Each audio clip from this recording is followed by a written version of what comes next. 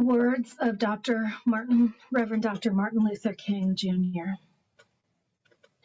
I've almost reached the regrettable conclusion that the Negro's great stumbling block in his stride towards freedom is not the white citizens' counselor or the Ku Klux Klanner, but the white moderate who is more devoted to order than to justice, who prefers a negative peace, which is the absence of tension, to a positive peace, which is the presence of justice, who constantly says, I agree with you in the goals that you seek, but I cannot agree with you in the method of direct action, who paternalistically believes he can set the timetable for another man's freedom, who lives by a mythical concept of time, and who constantly advises the Negro to wait for a more convenient season. Hello, friends. Since we last gathered together on Sunday, much has occurred. We've had the MLK Memorial Day this past Monday. We've had an inauguration, a changing of occupants in the White House and in Congress. We've had both hope in our COVID pandemic and despair. And we've had continued coverage of the white supremacists that took over the Capitol the previous week. It is so easy to want to celebrate the victories and say we have done our work. And making a joyful noise has always been part of the practice of our faith. So yes, shout, flap, exalt, sing, dance. Those too are acts of resistance. Do those. Enjoy them. Enjoy one another. But it is also important to recognize the cost of those victories. The thousands, both counted and uncounted, who did not make it to today, who will never be with us to celebrate. And so we should celebrate, but we need to be mindful that it will take even more work for us to move forward, that there is no more convenient season. There is just now. When Michael, Aisha, and I were in discernment about coming to the CLF, about joining as the new lead ministry team, we talked about the different areas and aspects of the Church of the Larger Fellowship. We talked about all the great things that the Church of the Larger Fellowship does, from this kind of Sunday service to our coffee hours, both live and on Facebook. We just talked about everything, and we dreamed about what it could be, what it is, and we talked about the areas in which we had a special calling to ministry.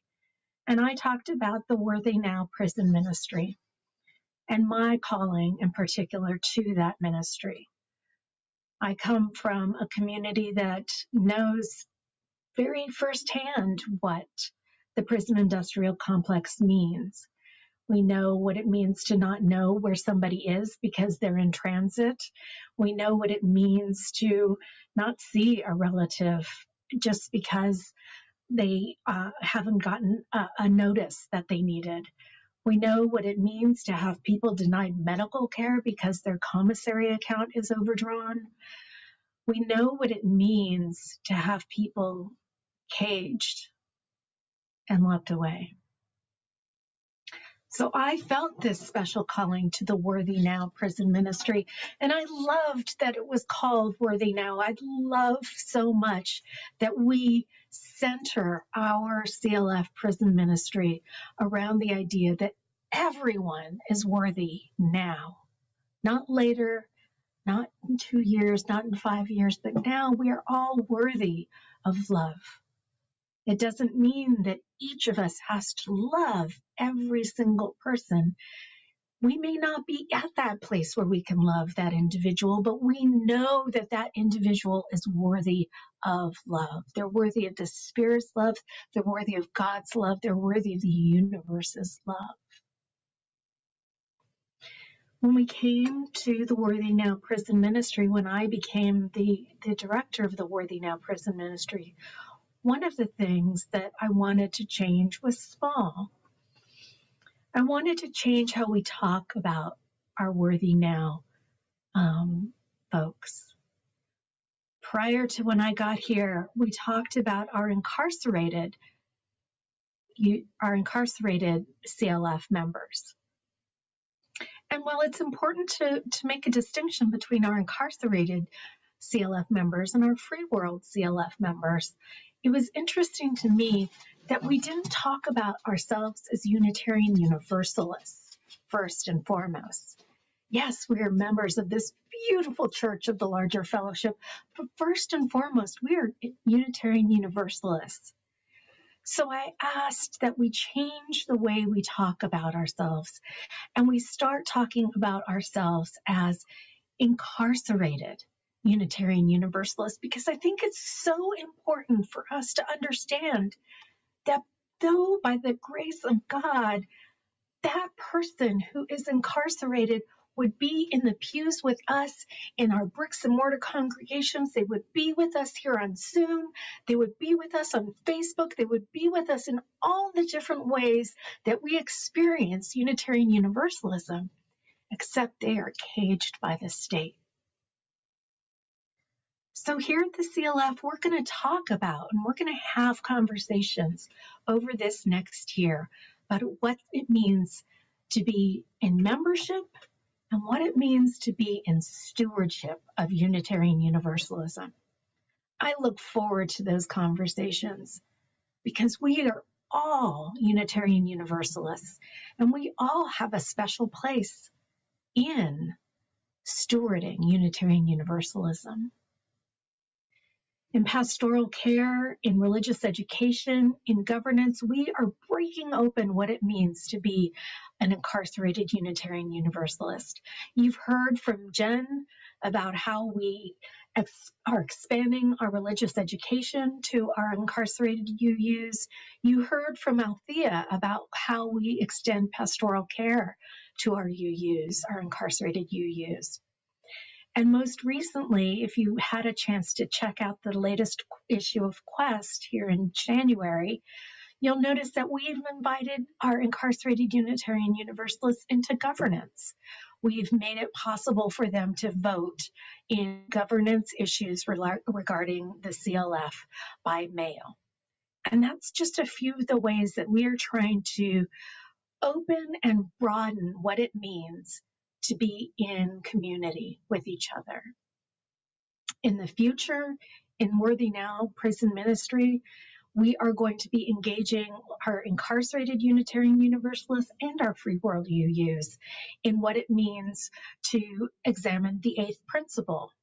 We, the member congregations of the Unitarian Universalist Association, covenant to affirm and promote journeying towards spiritual wholeness by working to build a diverse, multicultural, beloved community by our actions that accountably dismantle racism and other oppressions in ourselves and our institutions. That is the eighth principle, and we will be talking about it both in ways that talk about Unitarian Universalism, but also our accountability to each other in our CLF community.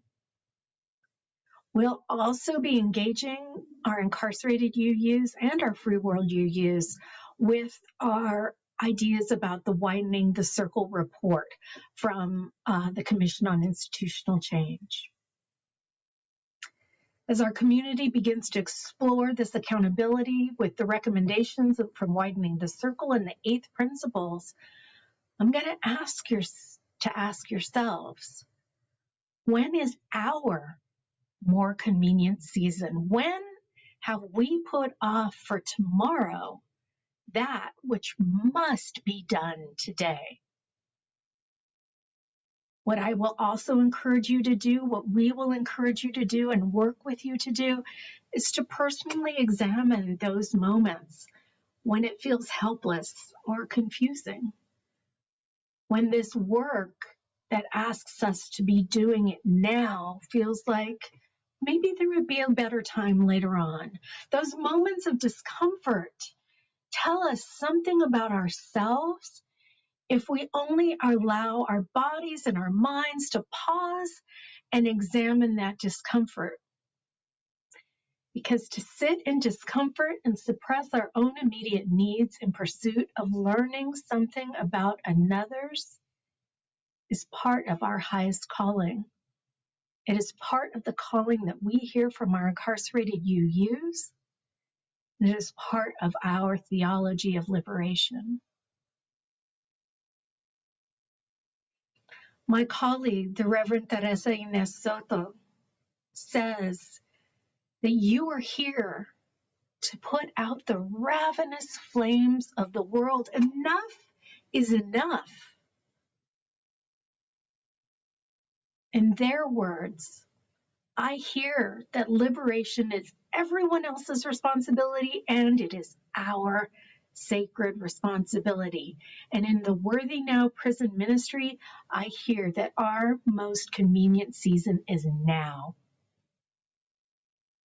Right now. No other, but now. We can try to avoid the discomfort of that, or we can face it head on, knowing that if we do it with each other, if we do it in community, in this time, and in solidarity with communities whose lived experiences are the keys to dismantling racism and oppression, we can find that liberation. We can find each other's worthiness, and we can find it now. I invite you into this moment, into this time, because we are going to be together and we are going to make that happen together. And it's going to be exciting. It's going to be uncomfortable. It is going to take everything we have and more. But friends, I know that together we will see it happen. Amen. Ashe. May it be so.